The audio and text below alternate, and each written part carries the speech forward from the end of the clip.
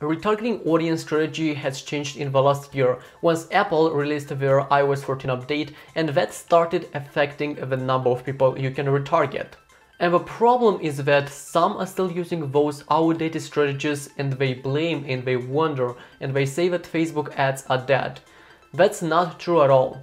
I want you to ask yourself why we still have millions of brands out there running and spending aggressively on hundreds, if not thousands of ads. So what I'm going to show you in this video is a step-by-step process on how you create retargeting campaigns from scratch, and considering and adapting to all the changes that have happened and are still happening right now. Okay, enough talking, let's dive into this video right away. So first thing first we have to do is to be in the ads manager. For that, what you have to do is type business.facebook.com/ads manager. From here, we'll go ahead and we'll create a new campaign from scratch. We'll click on the create button, and here maybe you'll have that old layout. That doesn't matter. If you want conversions, if you want sales, then either use conversions if you have the old layout, or sales if you have the layout that I am having right here. What this is going to allow us, this is going to reduce our costs, as with this type of optimization, Facebook is gonna go first after people who are most likely to convert right now. So if this is your goal, if you are trying to get sales, which I assume that this is why you're watching this video, then go ahead and click on sales or conversion. We'll go ahead and we'll click continue. And now if you do have this tab, then we'll select manual sales campaign. If you don't have, then just don't worry about this. I'm not gonna stay too much on the things that don't really impact the results, such as your campaign name. When it comes to the campaign name, just keep it simple. You want to make sure that you call it something that is going to be suggestive for you, so you can go back to your ads manager after a couple of days and you can understand what is that campaign about in a matter of seconds. How I usually call it is retargeting / and then the type of budgeting, which for this case is going to be campaign budget optimization. Usually I find that CBO, which stands for campaign budget optimization, is working much better for retargeting campaigns. If I don't tackle other things like special ad categories, campaign details, or A/B tests, then they simply don't matter for our purpose, and we are going just to ignore them. Here you want to turn on the campaign budget optimization. So a question that will come up pretty frequently is, what kind of budget should I put into my retargeting campaign? Well, for these, we have to think about what is our audience size. You can't spend thousands or hundreds of dollars in your retargeting campaign when you have just a couple thousands of people, because in that case, you're gonna burn out your audience just in a matter of days. So an audience size rule that I use for my clients is, if first the audience size is in the range of a couple thousands or even a couple tens of thousands, then the budget is going to be up to $100. In this case, I'm gonna set at 50 pounds a day. On the other hand, if you know that you have like hundreds of thousands of people in your retargeting campaign, or like millions of people, in that case, you might increase your budget to a couple hundreds of dollars per day, or even maybe $1,000. After that, we are done with our campaign level, and now we'll go ahead and we'll click next. Now, when we are on the ad set level, here the most important thing is actually the audience that we want to select. First thing first, you gotta set the ad set name. Usually I just call it what is the audience that I'm going to target. For this example, I'm gonna set all website visitors. Make sure that you set up your pixel and you choose the conversion event which you want to optimize for. The best conversion event you can optimize for is purchase, because this is going to allow you to target people who are far likely to take an action, and more specifically a purchase. If you didn't set up your pixel, then you will simply not be able to retarget people who interacted with your website.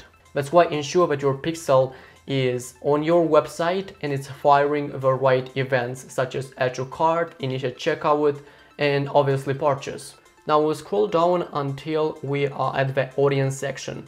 Right here, what we have to keep in mind is that in the Facebook ecosystem, the retargeting audiences, they are called custom audiences. If you don't have a custom audience, so what you should do is to click on this drop down button, create new. Right here, select custom audience. And here we have a huge range of custom audiences that you can create. In this video, I am going to tackle the ones that are most important for e-commerce stores. The most powerful ones are your website sources and your customer list. When we select, for example, website, here we can retarget people based on your website visitors, based on specific web pages, time spent, or the event itself, such as page view, view content, add to cart, and many other ones. When it comes to retention, I highly recommend you changing your retention to the highest range. And in Facebook Ads Manager, when it comes to website custom audiences, you can select up to 180 days, which this is what I recommend you. The reason for that is that now, because the audiences shrunk because of the iOS 14 update, many people opted out from tracking, and you simply cannot retarget all people. So for example, if you had in the past, let's say 2,000 people, and now let's say 80% opted out from your retargeting audience, well, that simply means that now you can only retarget 20% from that 2,000 people, which is not a huge audience, and that is the last thing you want to have when it comes to retargeting campaigns. Because Facebook prefers more larger audiences because they can optimize your campaigns much better. After creating your custom audience, just name it and then click on create audience. I'm not gonna create one because I already have. If I go back to custom audience, then here you can also create a custom audience based on your customer list, and this I think is one of the most powerful audiences. Your email list is invaluable because there you have all your loyal customers, all the people who are really interested in your products. And being able to take your customer audience and insert into your Facebook ads campaign, right there you keep nurturing your loyal customers, which that will make them go back to your store and buy again and again and again. Other sources that are pretty powerful as well are video viewers, Instagram engagers, and Facebook engagers. These ones are not affected from the iOS 14 update, which is extremely awesome, because you can still retarget 100% all people who've engaged with your brand or who've watched a specific time range from one of your video or who've engaged with your Facebook page, for example. I have two strategies when it comes to retargeting campaigns. The first one is going to be a good fit if your brand doesn't have a huge retargeting audience. Meaning is that if you have just a couple thousands of people, then this one is gonna be the best strategies that you can use. And that is stacking your retargeting audiences in just one single ad set. So basically what I have is just one campaign with one single ad set, stacking and combining all the audiences that I need to retarget, such as your website visitors, which I'm going to include right here. So all website visitors and all Instagram engagers and Facebook engagers in the last 365 days. So I'm going to include Facebook engagers and all Instagram engagers. And this is going to be a powerful campaign as, like I said before, Facebook likes more the broadest audience possible. They can optimize better your ads and they can show your ads to the right people. Do not narrow down too much your audiences and separate your ad sets where you have like 10 ad sets targeting add to cart, initial checkout that used to work in the past because people wanted to know who is my audience that is converting the best. But my question is, even if you do find out who is converting the best, then what are you going to do next? Usually when the audience is too small, and even if it's converting in the first days, then afterwards your creatives will get fatigued very quickly. People will get bored of your ads and they will skip your ads right away. Then it's gonna be much harder to refresh your ads over and over, considering that you need to put ads that people will like, which is much harder than having just one single broad ad set where you use one winning creative for a longer period of time. Now, I want to mention one thing though. If you believe that your retargeting audience is huge, because I have some clients where the re-engagement audiences, like video viewers audience, the size of that is in terms of millions, then in that case, I'm gonna separate the re-engagement audience from retargeting audience.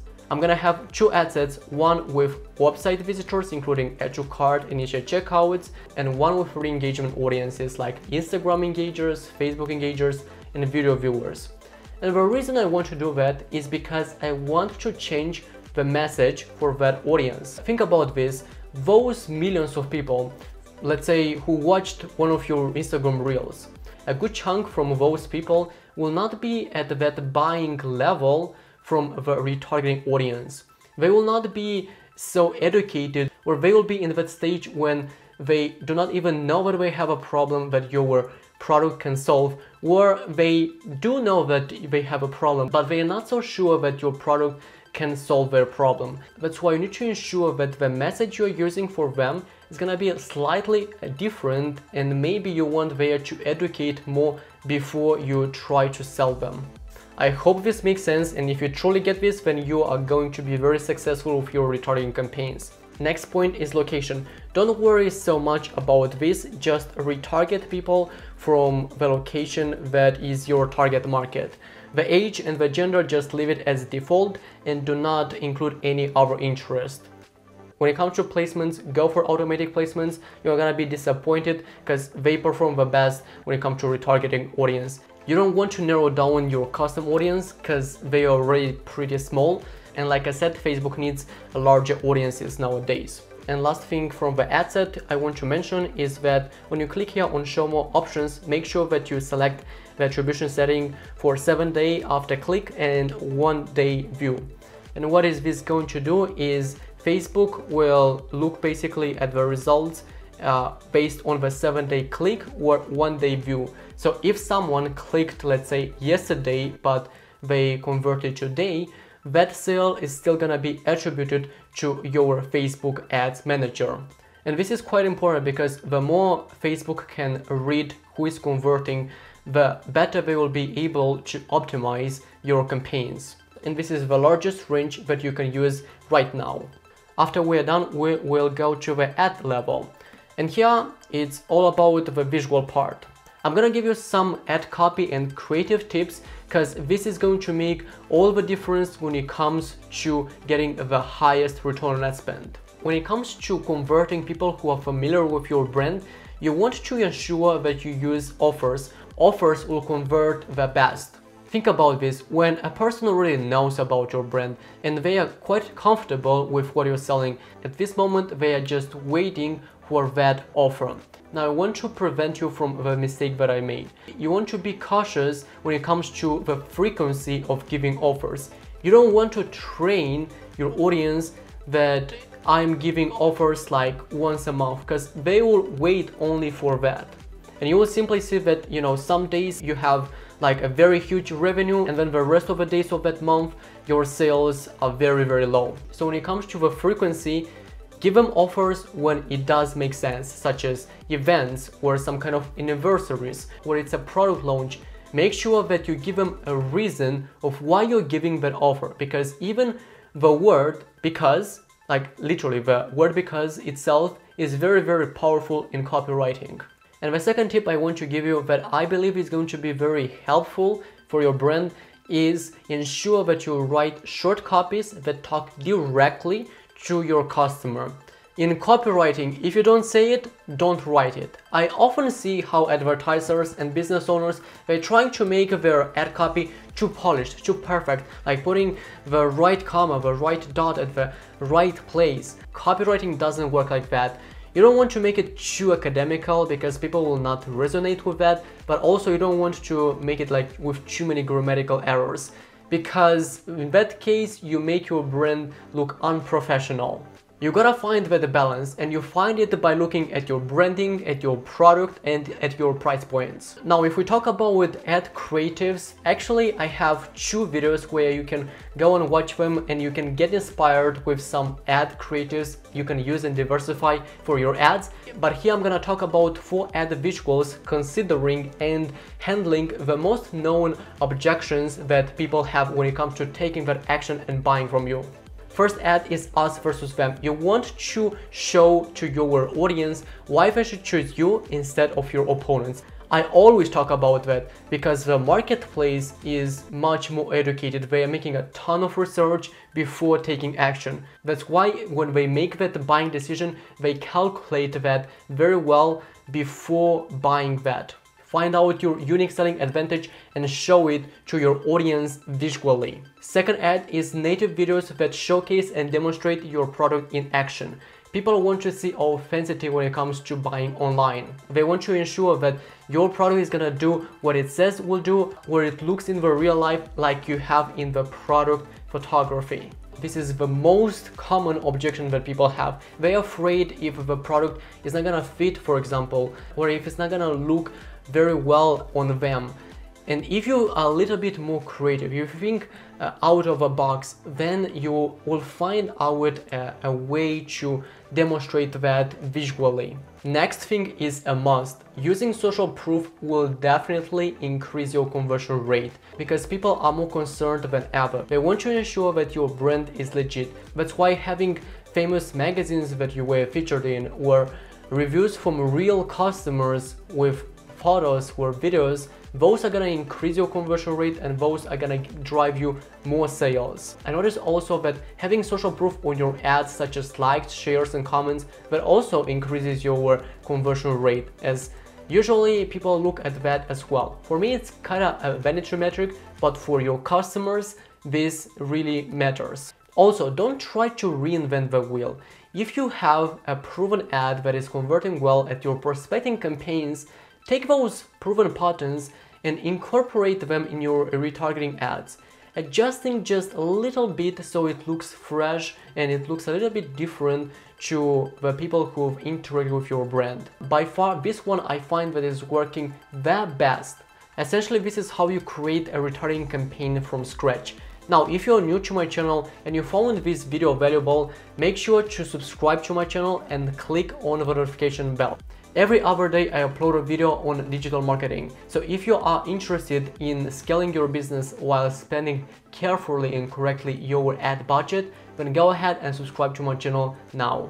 Thanks for watching and I will speak to you in my next video.